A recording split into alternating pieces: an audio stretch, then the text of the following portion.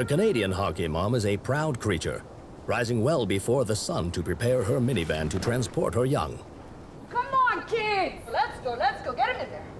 Get him in there. Once she arrives at the frozen habitat, she greets other hockey moms with her morning call. Hey, Debbie, brisk as shit out there, eh? Oh, yeah.